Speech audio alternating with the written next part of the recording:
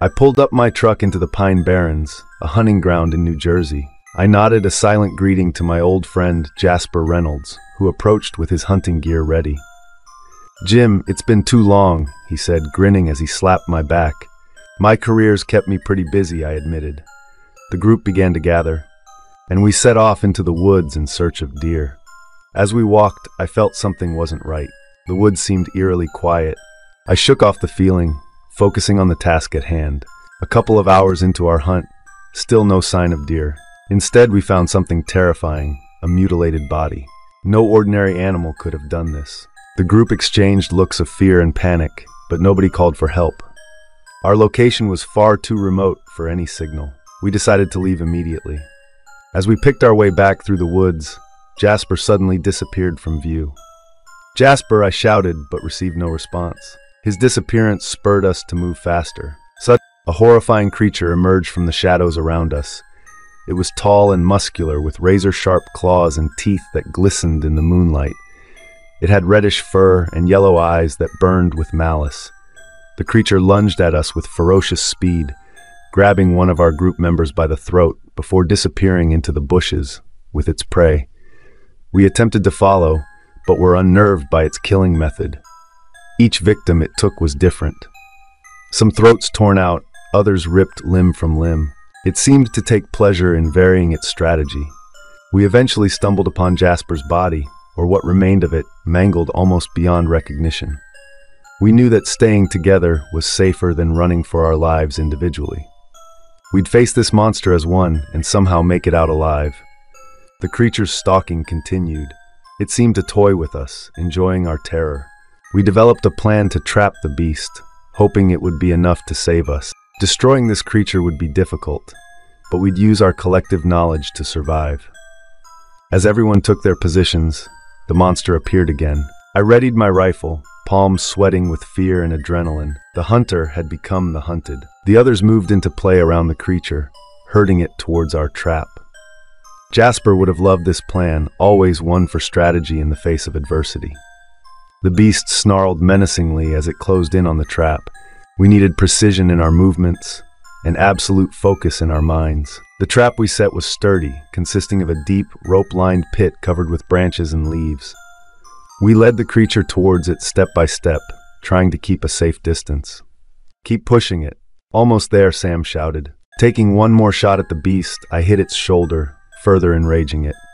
It lunged towards me, but as planned, it fell into our trap with a loud crash. "Quick! We need to cover it properly if we're going to have a chance of getting out of here," cried Rebecca. We gathered sturdy logs to place on top of the rope net, covering the creature. Luck was not on our side. The creature managed to tear through the rope net and tried climbing out of the pit. Its large claws dug into the earth as it attempted to escape. Everyone called for help. "We need assistance now," I commanded. Members of our group picked up their phones and dialed emergency services. "The police won't get here in time," cried Daniel. "We need to do something ourselves." Instinct took over as I remembered an old farm nearby that houses equipment, which could help us contain or possibly transport the creature elsewhere safely until authorities were able to handle the situation better than us. We had nothing left but a speck of hope that we could stall this beast or drive it away from us before more lives would be lost like Jasper's. Making my way to the farm quickly with 2 other group members, we managed to find a tractor with a large cage originally used for handling aggressive livestock. We attached the tractor to the cage and hurried back towards our friends. As we arrived back at the scene, we moved cautiously towards the pit as cries echoed out from within, where our group members were attempting to keep the creature contained by throwing rocks or spraying bear spray in its face every time it tried to escape. As soon as we got close enough, we positioned the tractor's cage in front of the pit and secured it by locking 4-wheel drive on the tractor. "All right, let's try to get it into the cage," I shouted as Danielle and Sam tried to agitate the creature further by making loud noises hitting pots and pans together. The plan worked. The creature finally emerged from the pit, charging right into the cage with tremendous force. I slammed the cage door shut and locked it immediately. Our group looked exhausted but relieved slightly, knowing that we at least were safe for a little while longer. We continued to call for help in hopes that someone would take us seriously. Soon, a police officer arrived on scene after we inundated them with calls. Not believing what he saw, he called in reinforcements. The authorities sent a helicopter to transport our newly captured beast to a secure facility before it could cause harm to anyone else. We sat down together, reflecting on our cooperative survival against an unknown predator that had disrupted our lives and taken the life of our friend Jasper. We mourned his loss, but knew that we should celebrate our ability to band together against adversity. Though unknown creatures may continue to exist in this world, it was important for our future endeavors to be cautious when venturing into unknown lands, yet still maintain unwavering solidarity, because even though we couldn't identify this beast or reveal its intentions, we knew that teamwork played a pivotal role in overcoming seemingly insurmountable odds. With relief and gratitude for each other's support, we vowed never to forget Jasper, and how he brought us all closer together in the end, rather than driving us apart like the beast intended. And as we made our way back home, we knew that his sacrifice wouldn't be left behind amidst the forest's shadows, but would live on as a testament to our collective strength and resilience against all odds. I had a really strange case not too long ago that shook even me to the core. I was sent to a small town in Oregon where there had been multiple reports of some sort of large animal wreaking havoc on local properties. The mayor hired me to deal with the situation. It all started with typical damage to gardens and livestock. Nothing out of the ordinary for a pest control specialist like myself.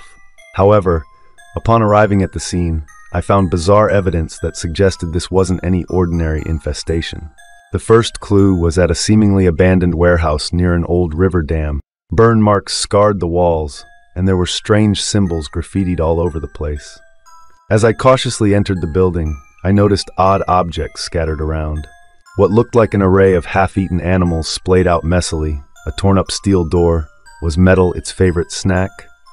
I brought this up with some locals who had gathered nearby to speak with me about their concerns. "Oh," said a wiry-haired man named Phil as we stood in the warehouse parking lot. "You must be talking about the beast. Some unknown creature roams around, causing destruction." I tried not to roll my eyes at this blatant name-giving of the antagonist, but still nodded solemnly. "Well, do any of you have any idea what it may be?" I asked. "Maybe it's an extraterrestrial," chimed in Sarah, a young woman holding her toddler on her hip. "Or some kind of mutant experiment gone wrong," suggested an older man with a trembling hand resting on a nearby cane. Despite their wild speculations, I wasn't about to go hunting for otherworldly beings or science fair rejects. I focused on the task at hand, finding the root cause of these ongoing disturbances, and began setting up my traps and surveillance equipment around town. Agents Mulder and Scully would have to wait. A few days passed with no progress until one cold night, when violent scratching noises echoed through my apartment. I grabbed my flashlight and headed outside, following the sounds. When I arrived back at the warehouse, I discovered my traps had been destroyed, melted metal, bent bars, and that grotesque aroma of burnt hair that feels like acid in your nostrils. Panicked whispers came through my walkie-talkie from one of the local families who had joined me in our makeshift surveillance operation. They were huddled and shaking in their home, describing how something massive appeared suddenly outside their kitchen window before disappearing just as quickly. It sounded uncannily similar to the sudden shatter of glass, which startled me out of my thoughts. My gaze jerked upward to see a monstrous, grotesque figure standing atop the warehouse roof, illuminated by faint moonlight. It resembled some unholy blend of wolf and bear, all jagged, coarse fur on its hunched form, with patches of terrifying black scales prickling at intervals along its back and limbs. Its eyes gleamed crimson as it stared down at me with a malevolent grin, revealing razor teeth that were far too human for comfort. It snarled. I remained frozen in place. A cold sweat coated me as unseen. Icy fingers gripped my spine. I couldn't just stand there, frozen and staring at the menacing figure overhead. I quickly retreated to my apartment, bolted the door, and grabbed my phone. I knew I needed help, so I called the police, giving them a thorough description of what I had seen. They arrived within minutes and listened as I explained everything in detail, from the damages around town to the bizarre creature I had encountered. Officer Jenkins said they had received similar reports in recent weeks, but couldn't identify any known animals that fit my description. Before long, word spread throughout the community about our surreal encounter, and locals began sharing their own experiences with the beast. Most accounts corroborated that it was an exceptional predator with unmatched agility and intelligence, able to avoid conventional hunting tactics with ease. After collecting statements from eyewitnesses and gathering photographic evidence of the trail of destruction left by the beast, Officer Jenkins received a tip from an anonymous source. The caller claimed to have crucial information about our monstrous antagonist, but insisted on meeting in person at a neutral location. Jenkins cautiously agreed, and we met the informant at a local diner. He was an elderly man who introduced himself as simply Gerald. He shuffled his way to our table and wasted no time sharing his story. Gerald explained that he had been researching mythological creatures for decades. He believed the beast was a rare cryptid known as Tagrav, which hailed from ancient pagan mythology. It was described as a wicked demon that would assume physical manifestations to torment its human victims. According to Gerald's findings, Tagrav would thrive on chaos and suffering. It could sense fear and anguish in its victims, making it nearly impossible to capture or kill. The only way to stop it, he proposed, was to expose it during a ritual called the binding. This arcane ceremony would render Tagrav powerless, halting its evil reign indefinitely. Both Officer Jenkins and I were skeptical, but realized that we had no other leads. We agreed to give Gerald's plan a chance, provided he guided us through the process. He explained that the first step was to gather certain obscure items, which could be easily found in the town's vicinity. Over the next few days, we embarked on an intricate quest across town, leaving no stone unturned as we searched for these unique components. It felt like a race against time as reports of new attacks poured in daily. Once all the elements were collected, Gerald initiated the binding. We watched with apprehension as he began chanting in an archaic language, his voice low and steady. Suddenly, the room filled with an eerie silence, as if Tagrav could sense what was happening. We held our breaths, waiting for some sign that the ritual had worked. And then, just as Gerald finished his incantation, there was a significant decrease in reported incidents. Elation filled our hearts, temporarily overshadowing our concerns about the credibility of Gerald's information and methods. The town seemed to return to normalcy over time. However, the peace would not last long. The local news spread like wildfire. Tagrav had resurfaced and was leaving its mark all over town once more, proving the binding had been ineffective. Overwhelmed with shock and despair, Officer Jenkins and I realized we had failed to stop this deadly antagonist. Our community now lives with the constant underlying dread of Tagrav's unpredictable attacks, forever wondering when our seemingly unstoppable monster will strike next. I was at Lou's diner, savoring the last bite of my grilled ham and cheese, when I received a call from my boss. "Hey Clarence, I need you to head over to 152 Maple Street. They've got some kind of infestation that needs to be taken care of ASAP," he said hurriedly before promptly hanging up. As an exterminator for Deerland Pest Control, I spent most of my days dealing with various unwanted critters, from bugs to squirrels. As I approached 152 Maple Street, a nondescript suburban home in Cleveland, Ohio, the homeowner, a tall woman with frazzled cinnamon brown hair, greeted me anxiously. "Thank God you're here," she exclaimed breathlessly. "Come in. We'll head down to the basement." The basement looked like any other, cluttered with boxes, old furniture, and spider webs in the corners. But upon closer examination, it was apparent that something was amiss. Something had torn apart countless boxes and even gnawed on the wooden beams supporting the house. "What in the world?" I muttered under my breath. "Ma'am," I said to the homeowner, "I think this might be beyond our usual methods. We might have something bigger on our hands than just rats." Just then, we heard a scrabbling sound coming from behind a stack of boxes in the back courtyard, corner of the basement. I motioned for her to stay back as I cautiously approached the source of the noise. With bated breath, I slowly reached out and removed one box from the stack, only to be faced with a monstrous creature unlike any I had ever seen. The hideous beast stood about 4 feet tall, with dark leathery skin that was mottled with patches of coarse hair. Its bulging eyes stared at me menacingly, while saliva dripped from its maw, revealing rows of razor-sharp teeth. I stumbled back in shock, nearly falling onto my client. What is that thing?" She cried out, her voice trembling with fear. The monstrous being seemed to hiss in recognition of our presence and darted toward us with horrifying speed. "Run upstairs," I yelled at the woman, pushing her ahead of me as we scrambled for the basement door.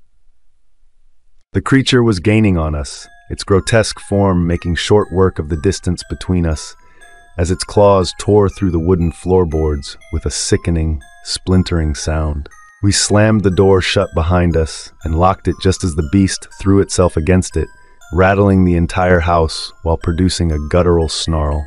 Bracing myself against the door, I could feel the impact of each blow and clenched my teeth in anticipation of it breaking through at any moment's notice. With one final, enraged cry from the creature, it suddenly went silent. I leaned heavily against the door, struggling to catch my breath, while fear pumped adrenaline through my veins. The homeowner trembled, her eyes wide in shock. "We need to get out of here," I managed to say through heavy breaths. She nodded silently as we dashed for the front door. Outside on her front lawn, I frantically called my boss to update him on the situation, as he was not going to believe what I discovered. As I made the call, my boss answered with a tone of urgency. "You've got to be kidding, Clarence. Get the police there now." Keeping the homeowner close, we dialed 911 and relayed our experience to the dispatcher. Within minutes, Cleveland police arrived on the scene, taking our statements while trying to figure out what they were dealing with. As the officers approached the basement door, guns drawn, we could hear only faint noises of the creature inside. They stood silently outside the door, tensed up and ready for anything. A screeching yelp erupted from behind the door as they cautiously opened it. One officer yelled at us to stand back.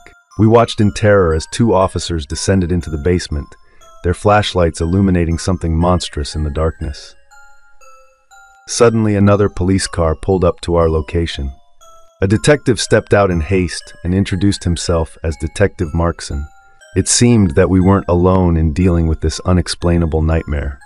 He told us similar incidents had occurred around Cleveland recently, and they traced their origins to an abandoned laboratory where illegal genetic experiments took place. This creature was the product of one such experiment gone wrong, a living nightmare creeping into innocent lives. The homeowner's hands flew to her mouth as she learned of this chilling truth. After several tense minutes in which we heard shots being fired from below and muffled screams from both the officers and the monster, the two policemen emerged with a relieved look on their faces. They explained that they hadn't killed it, but managed to subdue it by severing one of its limbs. While another officer arrested a dusty-looking man trying to escape through an obscured basement entrance. Apparently, he was an ex-laboratory employee who knew about these creatures and had been attempting to capture them for his sinister purposes by setting up traps at various locations. Detective Markson approached us once more before leaving, assuring us that the situation was under control and that they would link the other similar cases to these developments. He added that the man in custody could face multiple charges for endangering lives and conducting illegal activities. I called my boss, updating him on the situation while thanking the police officers and Detective Markson. Although it seemed the nightmare was over, I couldn't shake off the dread that lingered inside me. Before leaving, I looked at the homeowner who'd been through so much, and I simply said, "I hope you'll be able to sleep soundly again." She nodded solemnly, her eyes reflecting despair and newfound wisdom about just how close darkness could creep into our lives. Over time, an eerie silence fell over Cleveland as similar incidents ceased without further encounters. But I knew deep down, whether lurking in some abandoned laboratory or still on the run from authorities, more of these sinister creatures could be out there, waiting for their next unsuspecting victims. I stumbled upon the strangest thing in the woods near Mammoth Cave, Kentucky. My heartbeat quickened as I held my rifle tighter. My name is Arthur Beckstein, and I'm an experienced hunter who's faced countless situations, but nothing prepared me for this. My buddy Thomas Viviano and I were hunting deer when we found a gruesome sight, a scene none of us had encountered while hunting before. We saw an unusual, half-eaten corpse hidden beneath a pile of leaves. My gut clenched when seeing this. Thomas suggested calling the rangers or the police to help with the situation, but for some reason, our phones lost all signal. Curiosity gripped us both as we kept venturing deeper into these woods. We talked about our lives. Thomas reminisced about his wife and their young children waiting back home. It was in those simple moments that our friendship grew stronger as we shared our own hopes and dreams. The atmosphere changed as night crept in and the darkness engulfed everything around us. There was no moonlight to guide us, only the faint glow of our flashlights. The darkness seemed to press down on us, muffling even our whispered conversations. We heard something in the distance. It was an indescribable sound, but it sent shivers down my spine. The trees seemed to hold their breath as we tried to determine where the noise was coming from. Suddenly, Thomas and I sensed a malevolent presence lurking nearby, watching us intently with fierce eyes that glinted from the shadows cast by the dense foliage.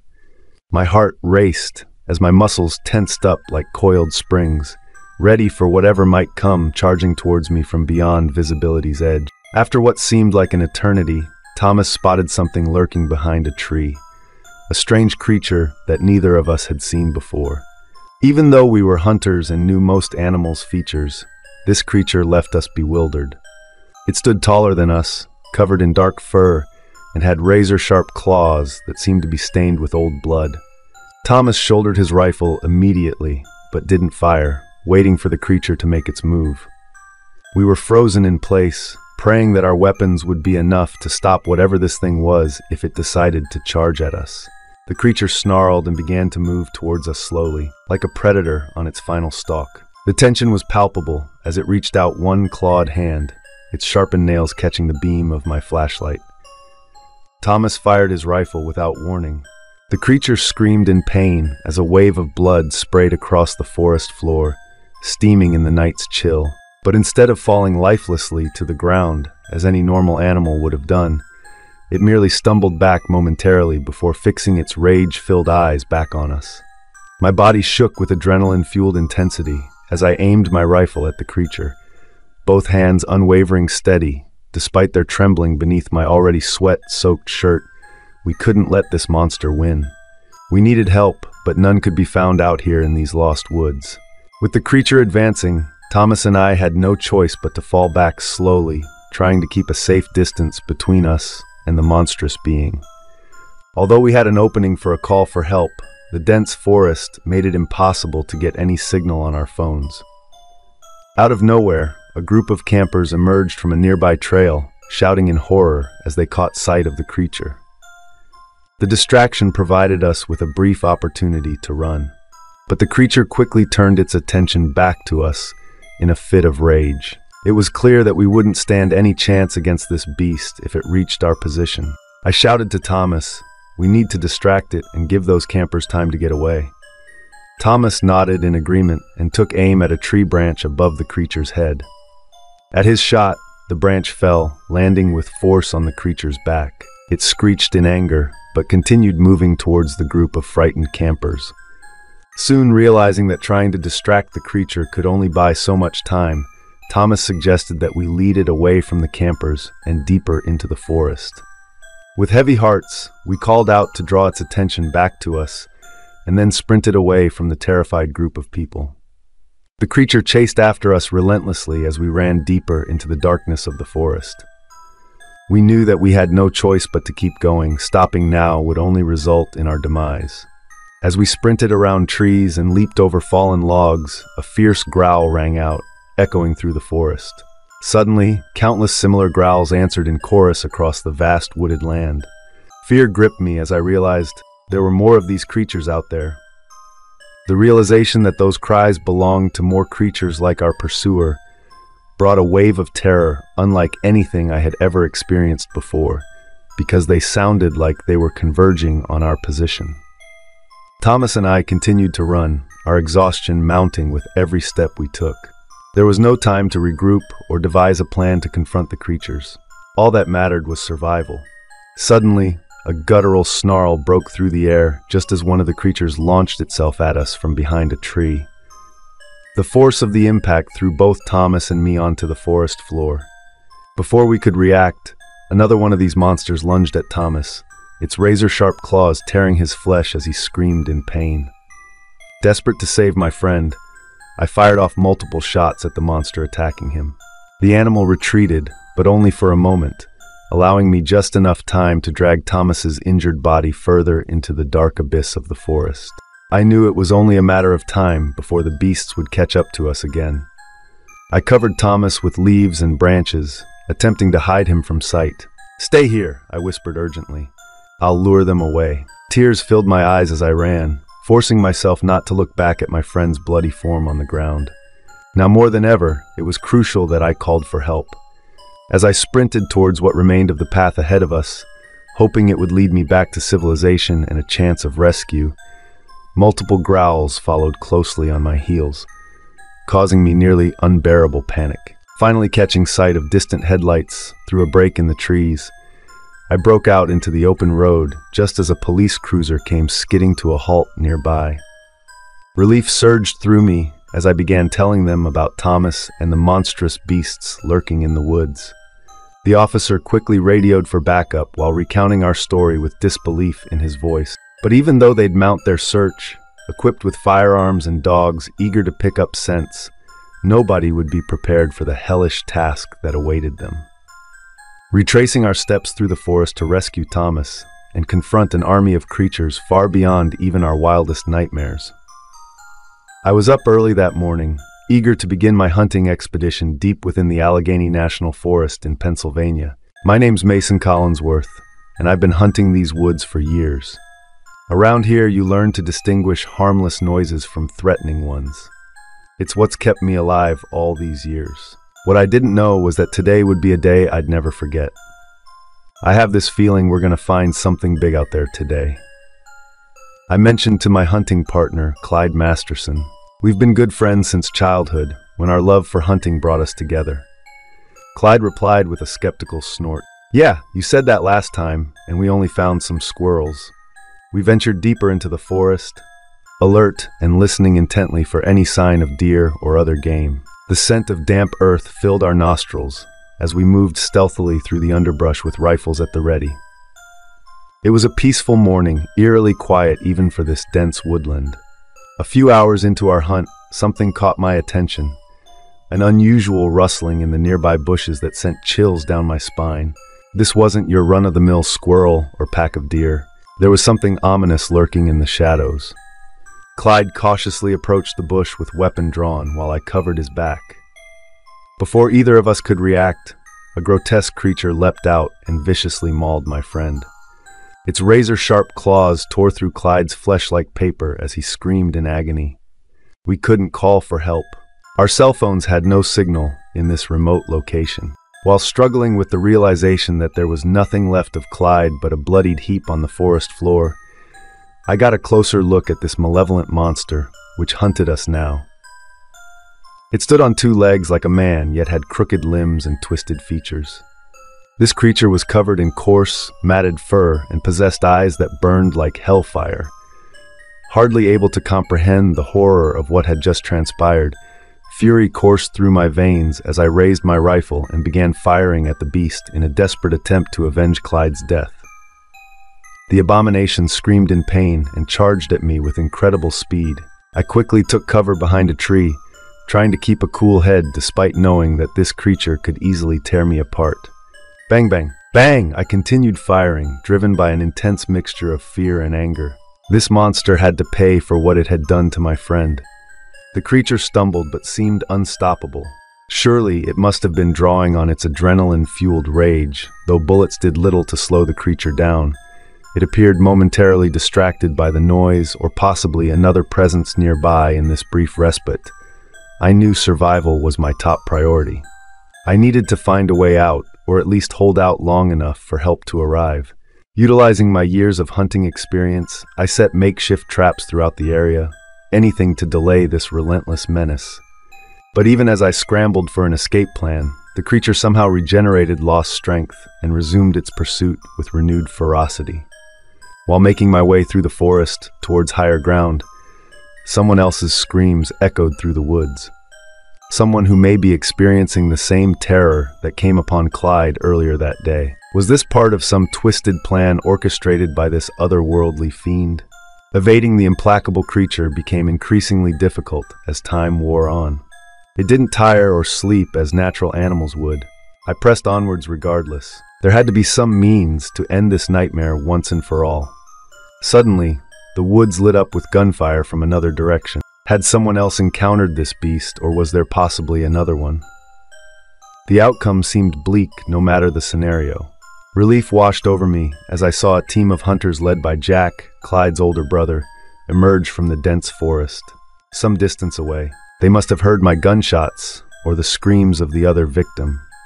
I started to run towards them, hoping they would notice me too. I shouted, desperately trying to catch their attention. Finally, our eyes met and Jack called out my name. Wasting no time, I pointed towards the direction of the creature and yelled, "It's after us!" The hunters readied their weapons and spread out in formation. Help was here, but we were not in the clear yet. This creature somehow managed to evade bullets and return with renewed strength each time we thought it was down for good. I racked my brain for anything about this creature that could be useful in taking it down, but came up empty-handed. Before long, a distant guttural roar emerged, accompanied by heavy thuds against the ground, which only grew louder as the creature leaped through the trees towards us.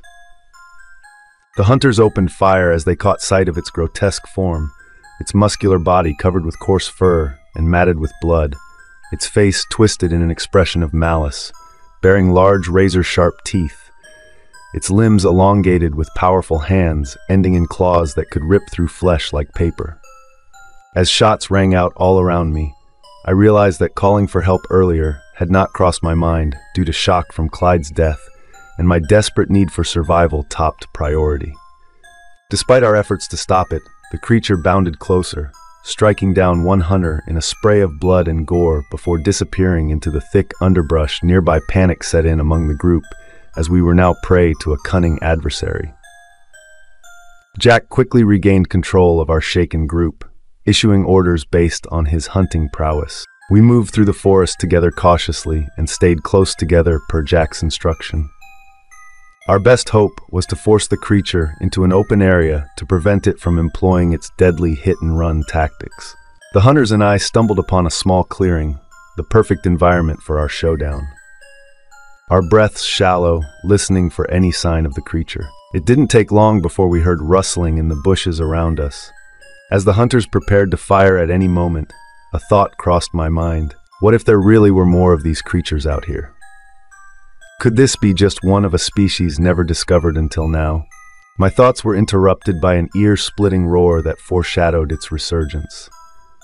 The attack came swift and brutal as it leaped from the shadows, aiming for the closest hunter in its path. We let loose a volley of bullets, but they did not deter the creature from lunging at me with jaws wide open. A sudden burst of pain surged through my arm as it dug into my flesh, causing me to scream. The taste of blood seemed to ignite its fury further as it thrashed my limp body around in its mouth.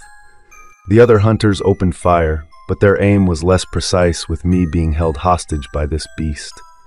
A loud crack echoed across the clearing, and I felt the grip on my arm weaken. The creature released me and fell onto its side, finally succumbing to blood loss from multiple injuries.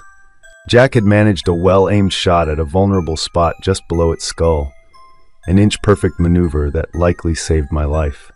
Gasping for breath, we gathered in stunned silence around the lifeless creature, our tormentor who we had finally defeated. Jack immediately began dressing my wounds while the others stood guard. Led by Jack, we made our way out of the forest towards Clyde's funeral procession. I looked back one last time at the fallen monster before rejoining my community, forever marked by the events that transpired in those woods. As we paid our respects to Clyde and the other fallen hunter, I couldn't help but wonder how many more of these creatures could be lurking beyond our realm of knowledge. The nightmare may have ended for us, but I knew I could never forget the horrifying ordeal, nor the unspoken fear that someday another one might come for us. It all began with the sound of my phone vibrating against the kitchen counter. My name's Hank Felton, an exterminator from a small Midwestern town. The call came through as I was sipping on my lukewarm coffee and relishing the sweet taste of a cinnamon bun. "Is this Felton's extermination?" A voice on the other end inquired nervously. "Yep, that's me. How can I help you?" I replied, "Well, I've got some infestation problems down at the grain mill. Some kind of creature." He stammered, "I'll be right there," I said, grabbing my keys and making my way to the old mill just outside of town. Upon arriving at the location, I noticed that palpable tension hung in the air. The owner of the mill greeted me with sweat-soaked brows and a shaky demeanor. "Please help us, Mr. Felton," he pleaded. "I can't keep workers here anymore." I assured him I would do what I could and ventured inside to investigate. As I explored deeper into the dimly lit mill, my senses were accosted by an awful reek that grew stronger with every step. It was an odor that churned my stomach, a mix of rotting meat and stale grains. While making my way through the dismal building, something caught my eye, or rather, its absence did. There was no sign of mice or rats at all, not even droppings. Now that was unusual for a grain mill. As I reached the farthest corner of the building, what I saw next made me sick to my stomach.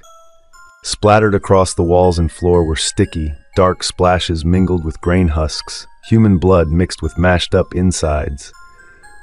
My heart rate skyrocketed as I tried to fathom how such grisly injuries could occur in the most unexpected of places.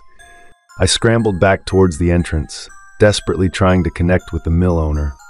"We need to contact the police. Call an ambulance. Whoever did this needs to be stopped," I shouted, my feeble voice echoing through the otherwise silent mill. But the mill owner was already on his phone, dialing frantically. It appeared that he too had found ghastly remains, prompting him to reach out to law enforcement. As sirens blared in the distance and officers began swarming the property, I couldn't help feeling a gnawing fear deep within my gut. What kind of otherworldly horror could leave such mutilated victims? My dread grew as they brought out body after body, each more ravaged than the last. Flesh torn to shreds and tissues exposed in cruel ways filled my vision, making me feel sick once more. A detective approached me then, a steely expression on her face. "Mr. Felton," she said sharply, "we'd like you to stay on and consult for this investigation." Taking a deep breath, I managed a weak nod of agreement. This went far beyond my expertise as an exterminator, but perhaps that experience would somehow help us make sense of this impossibly brutal scene. And that's how I ended up working alongside police officers and forensic experts during the grueling follow-up investigation. The employees who managed to survive were traumatized, and their stories were chill-inducing, tales of a monstrous creature that only emerged in darkness, one that feasted on anyone it could catch. As more and more pieces were connected together, some creature pursuing humans inside the depths of the grain mill, it became apparent we weren't simply dealing with another serial killer. This horror transcended our wildest nightmares. It was cruel, relentless, and unseen until it wasn't. Casual chatter among investigators spun wild theories. Some imagined it as a genetically modified beast that had escaped a government lab. Others whispered of an ancient predator awakened by human intrusion into its lair. But as hard as we searched, and despite all the horrors we uncovered, one truth remained fiercely enigmatic: the identity of whatever monster haunted the old grain mill. And now as I stand here in this dreadful darkness, I can feel my mind spinning in circles. The creature, or whatever it was, lurked somewhere nearby, as sirens screeched and armed officers darted from shadow to shadow, as I continued to work closely with the police officers and experts. My extermination skills proved useful to some extent, particularly in understanding the patterns of this creature. It seemed to single out more vulnerable victims, those who were alone or separated from others, much like how a predator in the wild picks off its prey. Our investigations led us to a local historian named Oliver Bramley. He specialized in mythologies and legends, and we hoped he could help us determine the true nature of the beast. I explained, "So far, we've been unable to capture this creature physically, but have found evidence that it is attracted to darkness and fear." Oliver's eyes widened with interest as he listened carefully. After a moment of silence, Oliver revealed that there were old tales in the town about a sinister being called the Ravager, a monstrous beast capable of overpowering its prey with overwhelming strength and cunning. The Ravager was said to be a shapeshifter, taking on various forms to deceive and disorient its victims. The investigation reached a critical point when another body was discovered at the mill, this time one of our agents, who'd volunteered to be bait. He hadn't come called for help because it appeared as if his phone had been taken from him mid-call. The creature's brutality was unlike anything we'd seen before, a sight that would haunt our team for years to come. Now that we had a name and history for the creature, we decided to focus on how to confront the Ravager without endangering more lives. We remained on high alert in pursuit of the Ravager while keeping our distance from one another. Even just a few feet was deemed unsafe by our experts. But as daylight turned into twilight and then darkness enveloped the mill once more, tension among us grew. Suddenly, a horrible scream echoed through the mill, and the bright lights flickered wildly. In that flickering light, I saw the Ravager for the first time. It was monstrous, a grotesque mix of twisted flesh, sharp teeth, and unnerving eyes. It had caught us off guard and taken down another one of my fellow officers before we knew what was happening. I hesitated for just a moment before pressing the alarm on my radio to signal reinforcements. That moment cost another officer his life. The Ravager moved with shocking speed, faster than humanly possible, and sliced through the air with its vicious claws. The backup arrived quickly, their powerful flashlights piercing through the dim space. For a moment, it was as if the Ravager hesitated in the overwhelming brightness. It gave us just enough time to regroup and escape to safety. But as we gathered outside of the grain mill to catch our breath, we knew the Ravager remained undefeated. It still lurked within those dark corridors, waiting for darkness to descend once more, so it could claim further victims in horrifying acts of carnage. There was no more work for me at the mill, or in that small Midwestern town. I packed my bags that very night and left without looking back. I knew deep down that whatever secrets lurked within that grain mill would remain undiscovered as long as the Ravager roamed free. As the years passed, whispers about the Ravager and its brutal rampage still haunted me from time to time. And every once in a while, when I'd pass by an abandoned building or an especially dark alleyway, I couldn't help but think about what might be lurking around in search of its next victim, prey to its insatiable hunger forever hidden in shadows. I was just starting my shift as a Russian forest ranger on the outskirts of Smolensk when I heard the distressing news. 3 hikers had gone missing in the forest. My colleagues and I quickly gathered our gear and headed out to begin the search. There was a palpable tension in the air, but of course none of us expected anything out of the ordinary. The first couple of hours passed uneventfully as our group combed through the dense forest. I remember feeling ever more on edge, but I tried my best to maintain an amicable facade, even cracking jokes to maintain morale. Other rangers soon did the same. As we walked farther into the woods, I recall being suddenly struck by a sickening smell. It was like a mixture of rotten eggs and decaying meat. Puzzled other searchers, and I traced the odor to its source. A large sack filled with human bones near the base of a nearby tree. The remains appeared to be gnawed on by some large animals. We radioed for backup and continued our search with heightened urgency.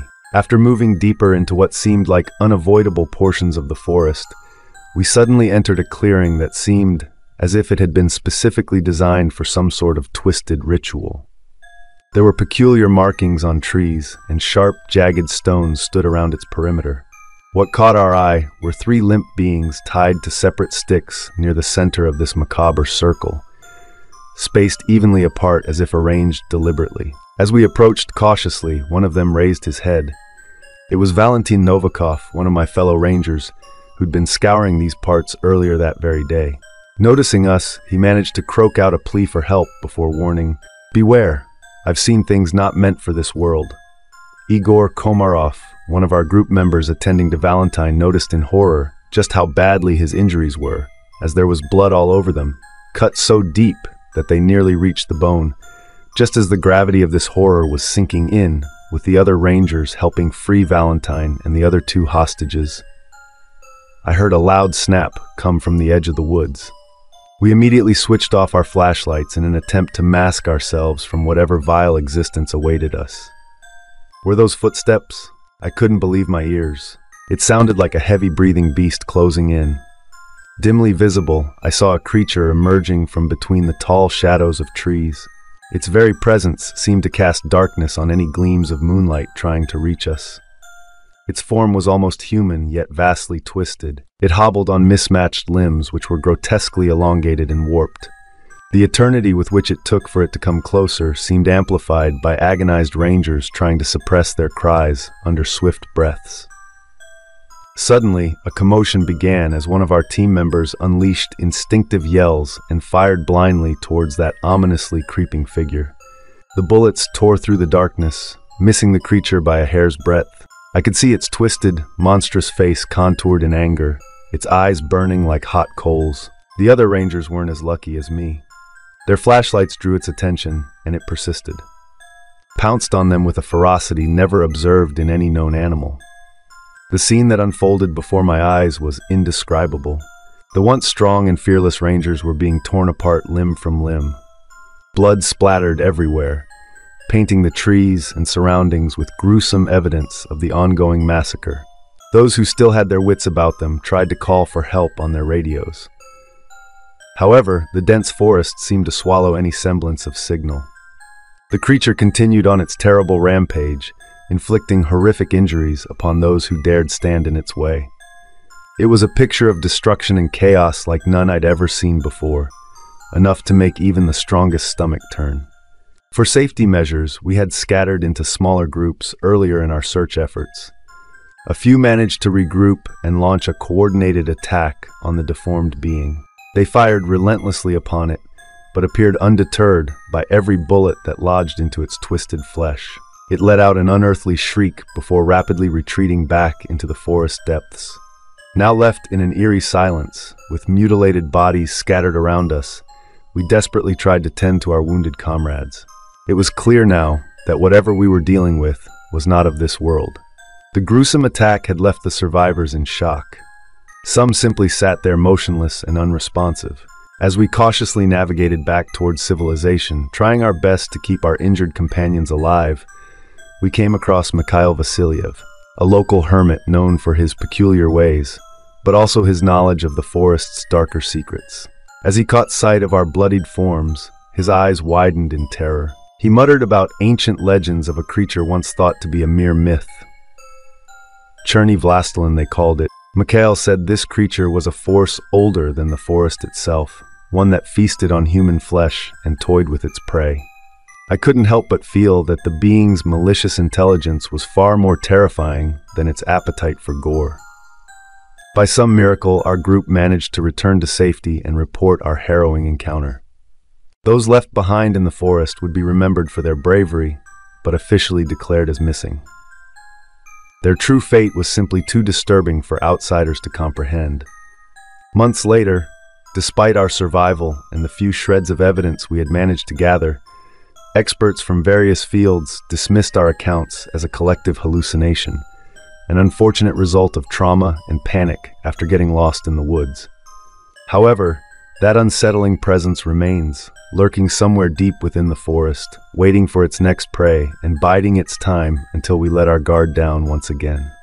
Cherny Vlastelin is still out there. Sometimes, as I drift off to sleep, I can almost hear those ear-splitting shrieks echo throughout my mind, a constant reminder of what happened in that twisted clearing. While the world may never believe our story or fully understand the horrors we experienced, one thing is certain: the beast will carry on with its unspeakable acts until fate brings it upon another hapless group that dares venture into its territory. I remember it like it was yesterday. I was miles deep into the woods of Greenvale, a small town in the northeast of Alabama. Hunting has always been a way for me to escape the mundane corporate world I lived in. That same world where, as a middle-aged divorcee, life had become increasingly monotonous. My name's Kyle Anderson, and today's hunt changed everything for me. My friends had dared me to come here despite hearing disturbing stories of missing hunters.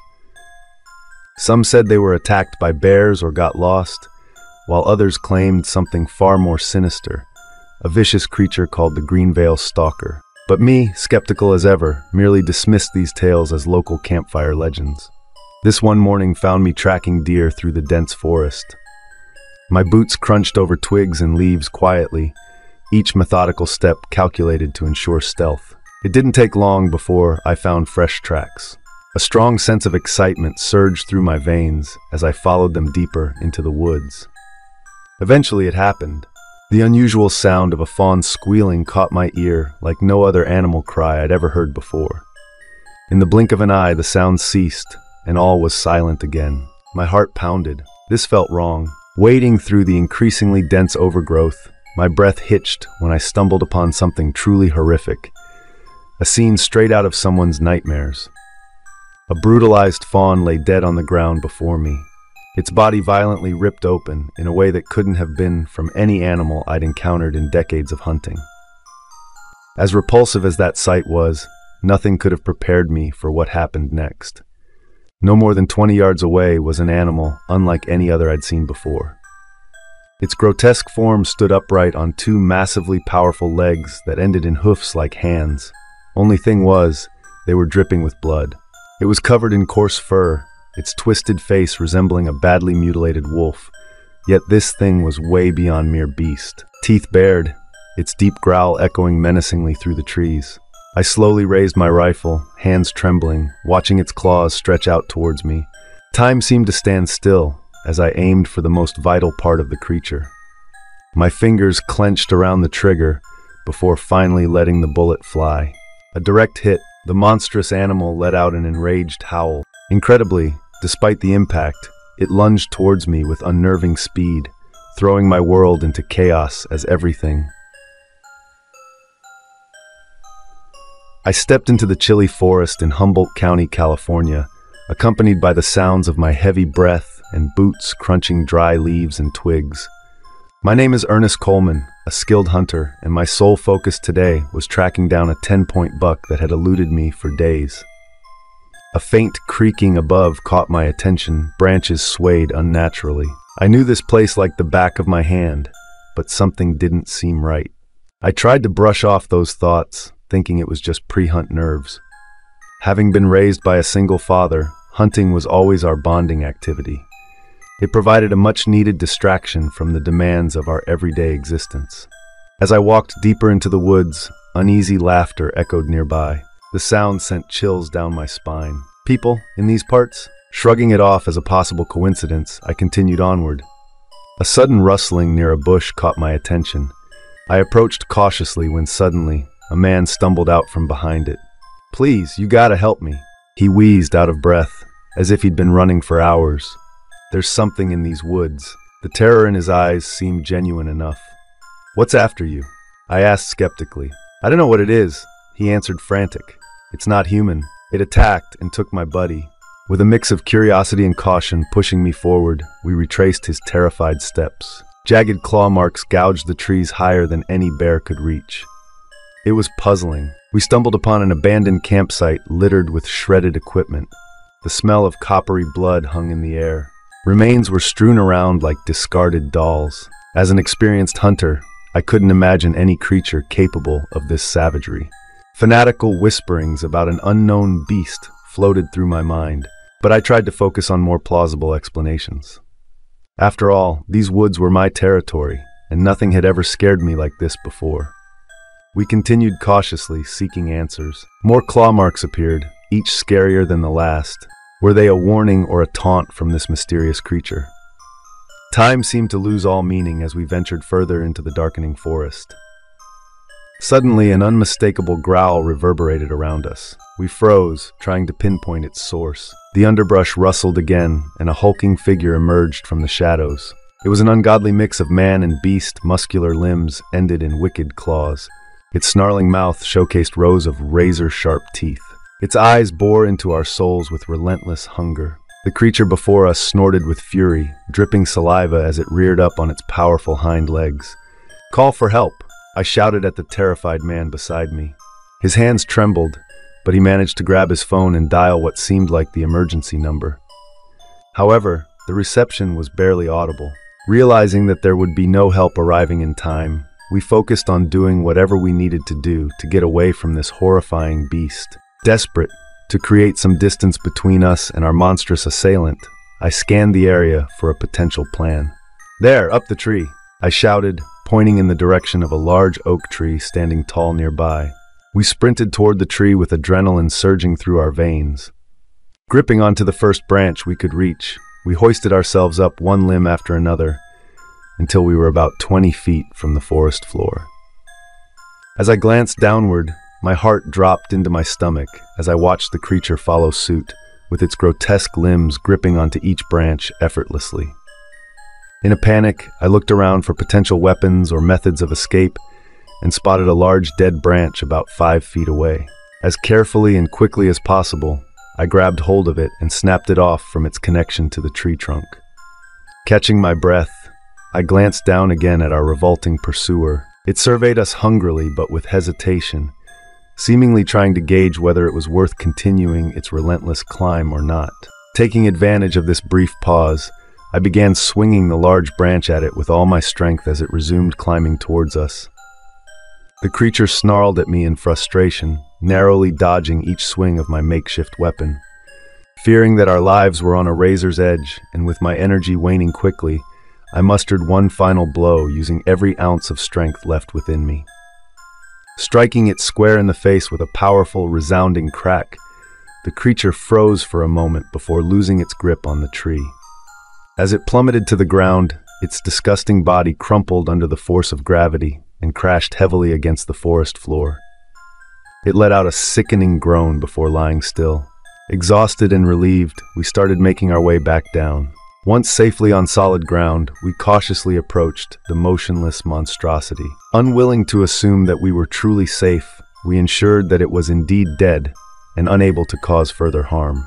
The sight that lay before us proved that whatever this creature had once been, it was now truly just an aberration, a twisted mix of man and animal. After taking a moment to collect ourselves, we noticed searchlights in the distance, accompanied by distant calls of our names.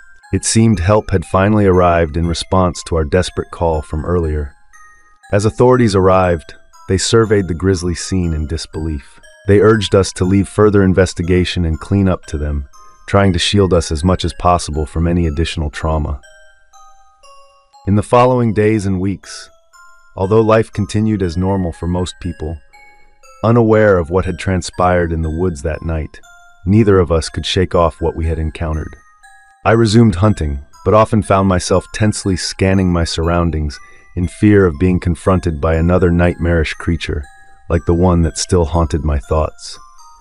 I frequently visited the man I had helped save on that horrifying evening. While grateful for my assistance during our ordeal, he couldn't help but mourn for his friend, who had been taken from him by such a repulsive being.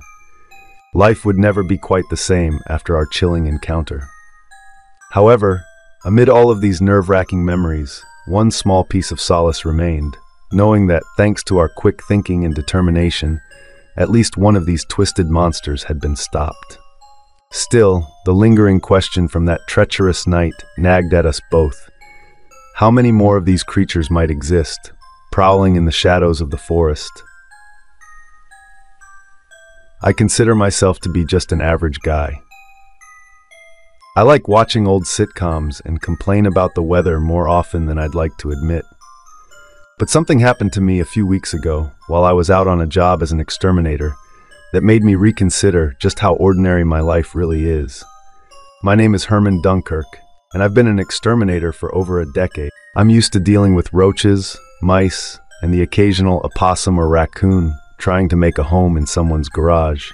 But this particular job took me to a small town in Idaho called Farther Frost. I had never heard of it before this assignment, but hey, it's work. Instead of my usual rodent problems, this time I was hired by a man named Bradley, who claimed he had an infestation of strange creatures lurking in the crawl space under his house. They said they sounded like animals, but somehow they were off in some way. I arrived at his place one afternoon around 5:43 p.m., feeling irritable after spending hours identifying the right exit off the freeway. My grumbling stomach made me wish I had grabbed lunch before starting the job. Bradley greeted me with a mop of unruly hair and sweaty hands that were more palm than grip as we shook hands. "The noises are loudest down here," he said nervously, leading me to a trapdoor leading under the house. We descended into darkness, I couldn't help feeling creeped out by how little light filtered through from above. Soon enough, Bradley and I came across piles of mangled clothes stashed away along with gnawed wooden beams. I suspected raccoons at first, Bradley explained as we continued through the crawl space. But when I saw those, I knew it had to be something else. At that moment, we heard unusual scraping sounds nearby. It sounded as if someone was dragging a large sack of gravel. The strange noise sent chills down my back, making me question what kind of creature we were dealing with. I clicked on my flashlight to get a better look at our surroundings. There it was, lurking mere feet away from us. The horrid thing resembled a human, but was alarmingly distorted. Bulging muscles stretched its grayish skin, mouth open to reveal rows of jagged teeth, and eyes that felt like they could burn through your soul. Without a moment's hesitation, the creature lunged forward towards Bradley, who screamed out in terror. Adrenaline surged through me as I tried to think logically about what to do next. I pulled out my stun gun from my belt and used it on the beast. It snarled at me in response, readying for another attack. When I sprayed some pesticide towards the creature's face, it stumbled back, its skin sizzling from the chemicals, before scurrying deeper into the darkness. "Are you okay?" I asked Bradley, assisting him to his feet.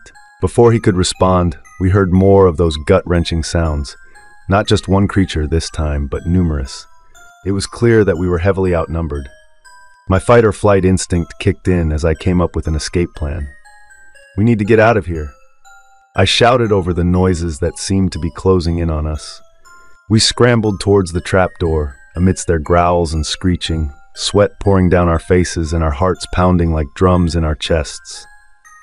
It felt like our lives were on the line as we raced towards safety. Once we'd escaped the crawl space, Bradley slammed the trapdoor closed behind us. Our breathing was heavy, and our minds were racing with a million questions. "Why didn't you call for help when you first encountered this?" I asked Bradley, struggling to comprehend why someone wouldn't seek assistance when dealing with such horrors. "I did, but no one believed me," he said with desperation in his voice. "I was labeled a lunatic by everyone who caught wind of my story. You were my last hope." We knew we had to find out more about these creatures in order to devise a plan to rid the house of them. Our only lead was to contact a local historian who might provide some answers. We set up a meeting with an elderly woman named Agnes, who agreed to lend her expertise on the town's history. Upon meeting with Agnes, she stared intently at us, as though trying to assess how much we already knew. We decided to be open with her about our experience underneath Bradley's house. She listened intently and nodded as we recounted our experience. "The creatures you describe have been part of our town's dark past for generations." Agnes began, her voice wavering. "They are known as the Father Frost Fiends." She went on to explain the origins of these monstrosities, once human beings who delved too heavily into dark arts and corruption, transforming into malicious entities that preyed on unsuspecting victims.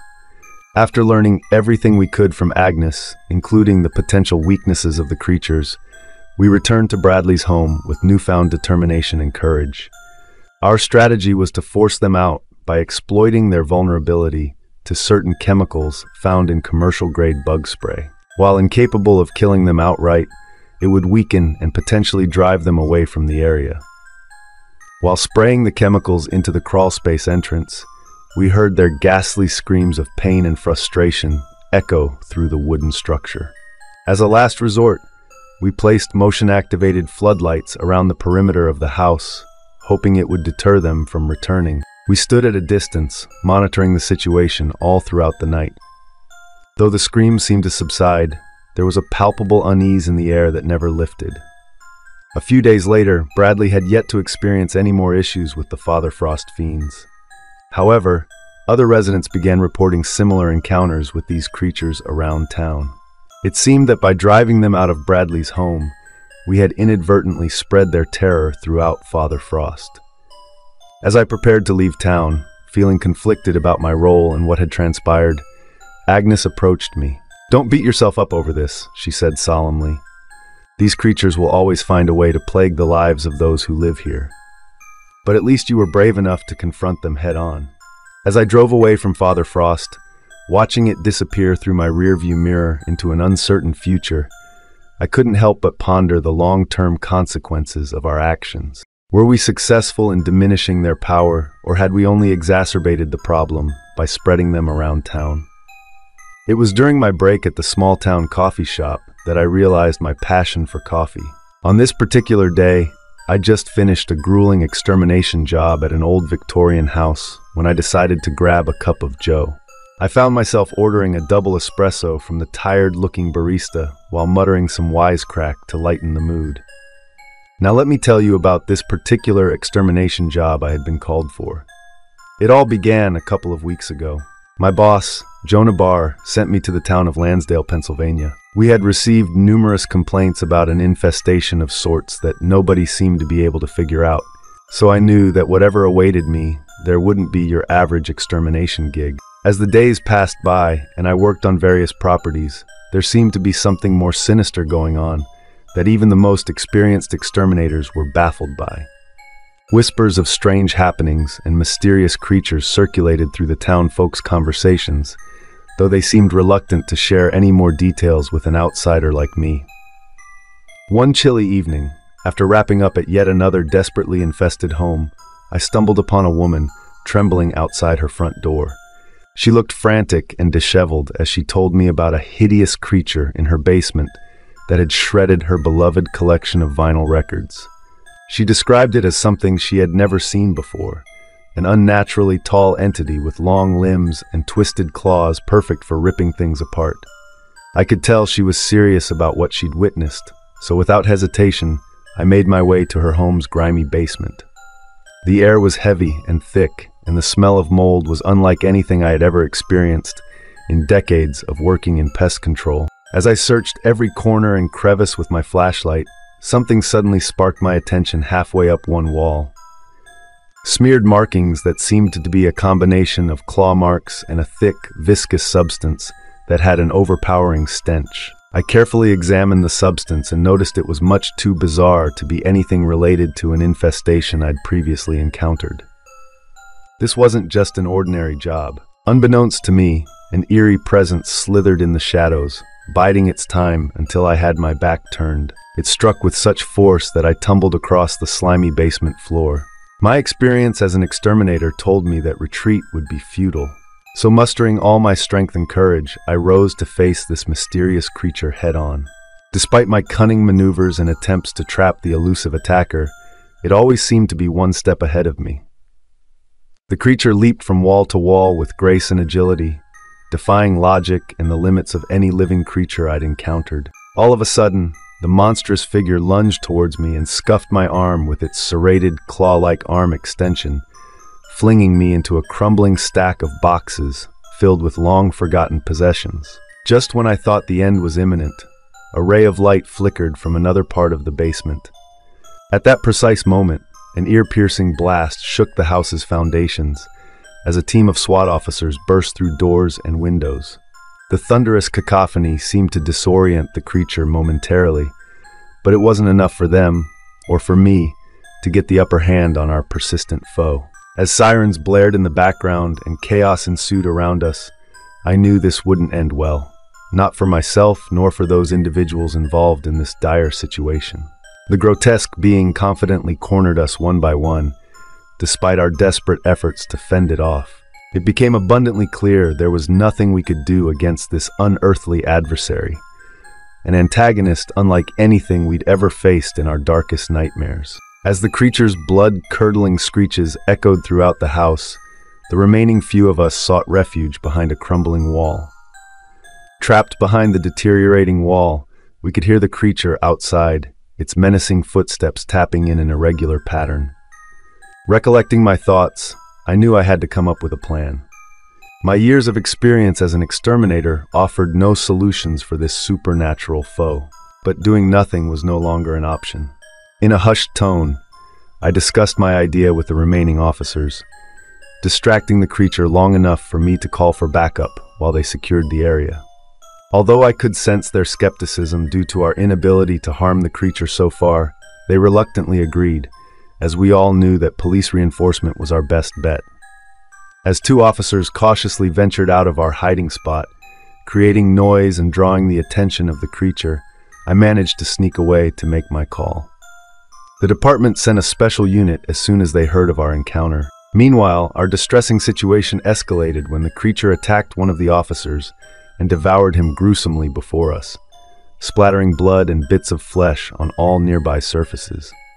The other officer managed to escape, back behind the crumbling wall, just in time before being spotted. While waiting in dread for reinforcements, a local historian named Jacob approached us, explaining that he believed he knew what we were dealing with: the Lansdale Lacerator. A horrifying creature thought to be a mere myth, it was notorious for savagely tearing apart its victims with unnerving precision in this small town over the past century. Jacob mentioned that while there were many theories of how it came into existence or what kept it alive, nobody knew for sure. As we pondered these disturbing revelations, our backup arrived and surrounded the house. Prepared with heavy-duty weapons and containment equipment, they strategically ventured inside. The onslaught that followed was truly horrifying. Gunshots rang out in all directions as the limbs of fallen officers joined shattered furniture in a sea of blood-soaked debris. It became chillingly evident that even the special unit was ill-equipped to deal with this otherworldly fiend. As the creature continued its rampage, the survivors retreated to a safe distance. We were bewildered by our failure, knowing that the town of Lansdale would likely suffer the same gruesome fate as our fallen comrades if we didn't find a way to subdue or eliminate this monstrous being. That was when Jacob revealed one last crucial detail. The Lansdale Lacerator could not pursue victims beyond the town's borders. This information practically made me sick. Aware that my extermination job had brought all those involved in this gruesome battle into danger. Forcefully, I instructed everyone to head towards the town limits. In order not to abandon the townsfolk, we made it our mission to warn them of the impending doom and strongly suggest they evacuate as well. As we watched and waited for any sign of that inhuman horror emerging from the decimated house, we grimaced at the destruction left behind. Remains of torn flesh and scattered limbs are frightful reminders of who has met their grisly demise at the wicked claws of the creature. Leaving Lansdale behind us, I remained uneasy, wondering what happened after we escaped its reach. What occurred next in that small town? Does the Lansdale Lacerator still lurk within those borders? The thought sends shivers down our necks.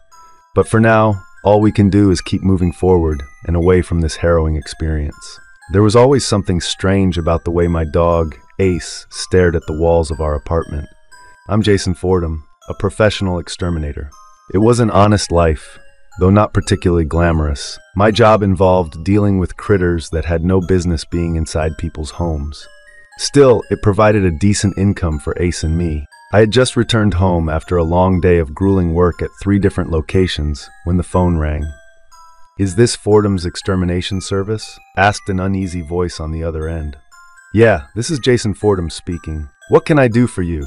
I replied, attempting to exude confidence while I struggled to balance my bag of tools over my shoulder. I have an infestation," stammered the man. "My name's Derek Lowenfield.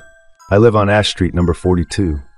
Or with your hands tied," I quipped. Derek didn't find that amusing. His voice shook more as he continued.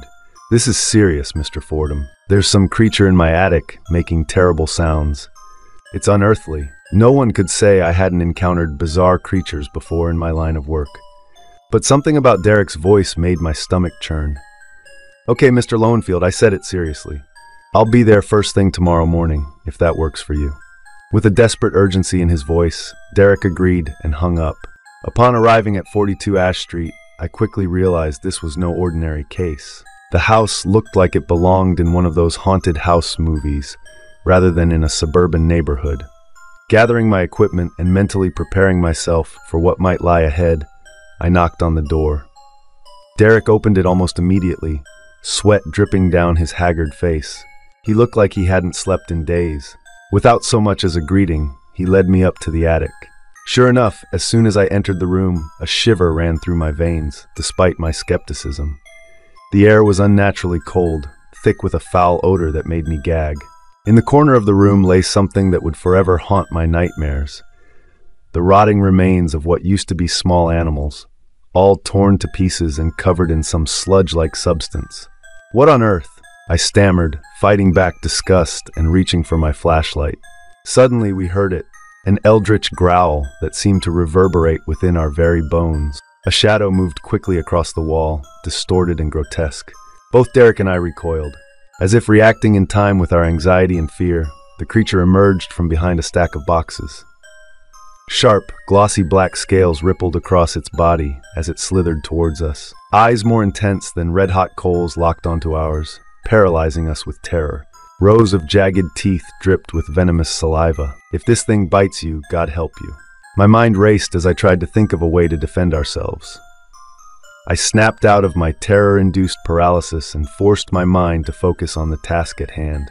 "Derek," I whispered, trying not to draw the creature's attention. "Go into the other room and call the police. Tell them it's an emergency." Derek nodded swiftly and made his way out of the attic as quietly as possible. As the creature continued slithering closer, I noticed a canister of industrial-strength pesticide in my bag. I had dealt with dangerous creatures before. Maybe this would slow it down or deter it, if not kill it. There was no guarantee this would work, but I had to do something. Preparing myself for whatever reaction this might provoke, I aimed the nozzle at the approaching monstrosity and pulled the trigger. A strong jet of chemicals sprayed out, dousing the creature head to tail. It screeched in rage and confusion, recoiling from the pesticide.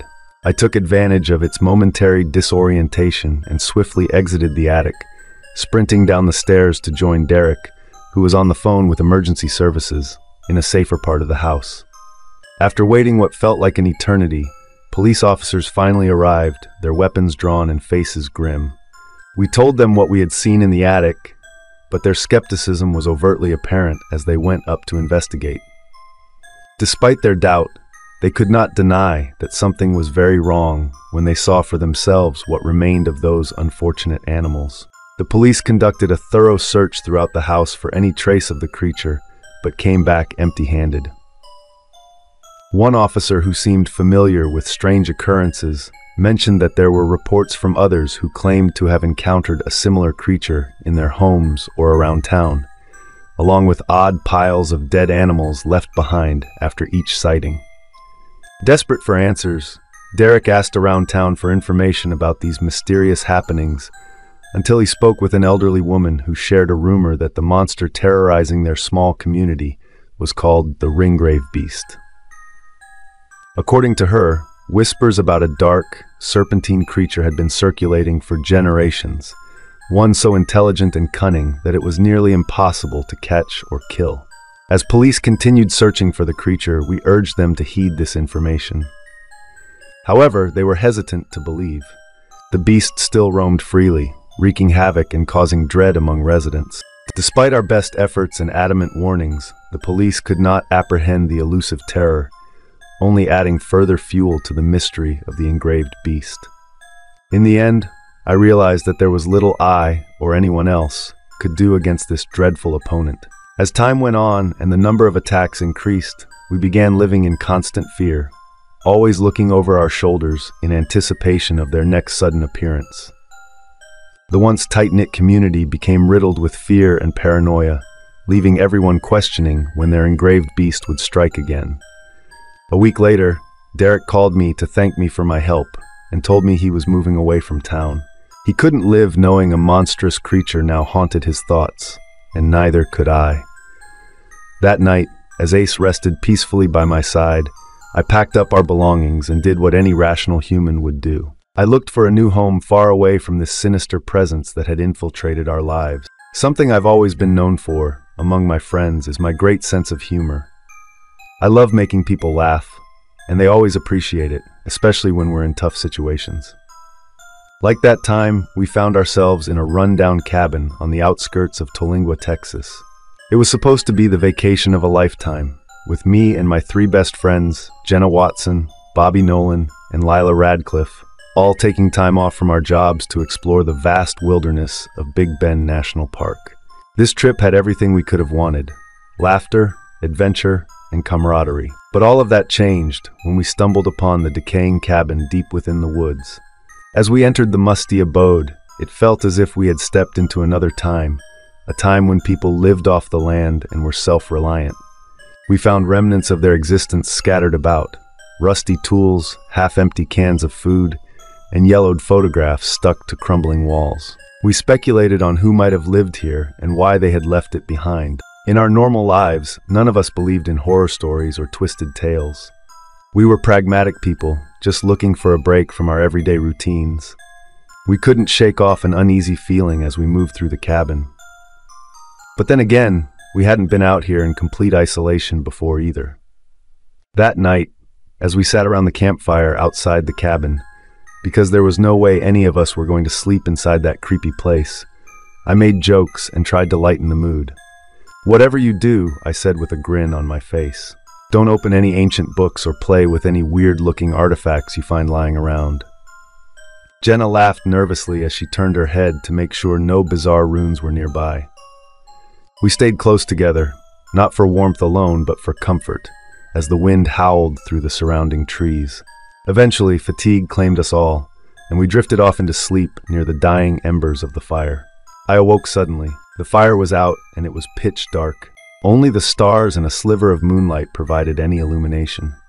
The creaking sound that had roused me from my slumber continued, making me jump. In an instant, Bobby flicked on his flashlight with a shaky hand. There they were, cannibalistic mountain men, tall and menacing. Their twisted faces lit up under the light. They were armed and looked determined to hunt us down. "Run!" I screamed at my friends as we scrambled in all directions, panicky yet desperate to escape from these relentless monsters descending upon our campsite. As I stumbled through the woods, I could hear Jenna's breathless voice calling my name. We found each other and continued to run together, fumbling our way through the forest while trying to remember how we arrived at this godforsaken place. The sound of snapping branches behind us indicated that our pursuers were getting closer, and I knew that we desperately needed to get out of their territory if we wanted to survive. Despite my terror and exhaustion, my instinct for humor kicked in once more. "Hey Jenna," I mustered up a weak chuckle between heaving breaths. "Remember when we thought this trip would be boring?" She shot me an incredulous look while trying desperately not to smile. As we pressed on through the darkness, the relentless hunters gained ground. At some point in our frantic scramble for safety, we lost Bobby and Lila in the chaos of trees and darkness. Images of our once carefree, laughter-filled trip clouded my vision as our reality turned into something out of a nightmarish tale. The cannibalistic hunters relentlessly tracked us until we reached an unexpected clearing. In the weak moonlight, it seemed our escape might be cut short, as we now faced a new obstacle, an imposing cliff edge looming before us. With the horrifying mountain men not far behind, we weighed our chances, trying to decide between attempting to climb or fighting back against overwhelming odds. Jenna and I exchanged glances, silently agreeing that our only option for survival was to scale the cliff. As we began our perilous ascent in the dark, the cannibalistic mountain men reached the clearing. Their guttural grunts and snarls were evidence that they were growing more impatient. They fired arrows that barely missed us as we climbed, their deadliness apparent as they lodged into the rocks around us. Somehow, despite our fear and uncertainty, our desire to survive fueled us to keep moving upward. We finally reached a ledge where we could catch our breath and formulate a plan. Our mobile phones had no signal out this deep in the wilderness. We couldn't call for help. Even if we could get a signal, we doubted anyone would reach us in time before these hunters' wicked hands gripped onto us, assessing our injuries from the climb. Jenna's leg was bleeding from an arrow graze, but she reassured me that she could still move. From a distance, we spotted another campfire near an old mine entrance on the mountainside. With no other course of action, Jenna and I decided to find whoever made that fire, hoping they might help against these relentless predators. As we cautiously approached the fire-lit entrance of the mine, we introduced ourselves to a man who looked sturdy and battle-hardened. His name was Ray, and he was an old-timer who lived off-grid for years. He knew about survival in these harsh terrains. He informed us about these cannibalistic mountain men's origins, generations spanning from moonshiners hidden within the rugged terrain to evade law enforcement back then.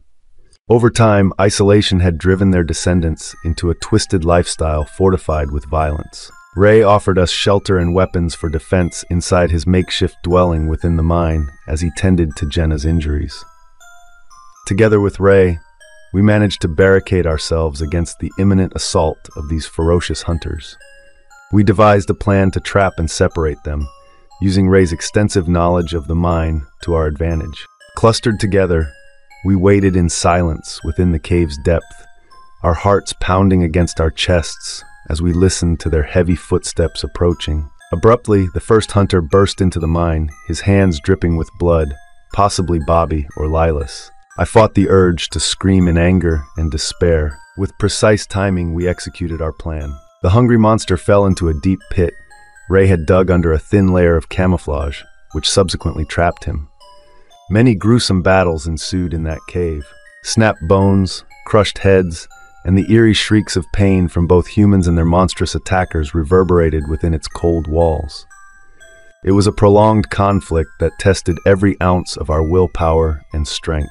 Before leaving the cave after temporarily incapacitating at least one of them, Ray revealed that there was no surefire way of eliminating them entirely, only slowing them down.